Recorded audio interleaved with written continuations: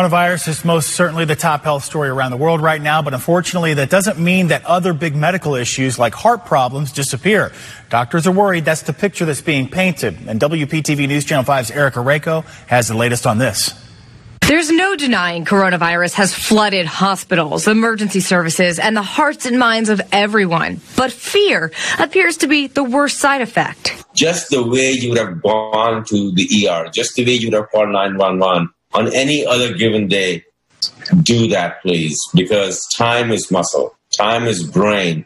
If you're having a heart attack or a stroke, those things are still very important. Dr. Bridgeshar Manny, an interventional cardiologist with Tenet Healthcare's Delray Medical Center, says he has seen a 40 to 60% drop of patients coming in. He attributes it to patients worried they could contract COVID-19 in the hospital. And I think it's the fear factor with the fact that, maybe this will just go away. Maybe I'm not having a heart attack, and the denial part kicks in. It's human nature to do that. So I would not shy away from seeking medical care just because you're concerned that you may wind up getting something that you don't have at this point. Like Dr. Manny, most physicians are offering telemedicine right now, making them perhaps even more accessible to evaluate you faster than ever before.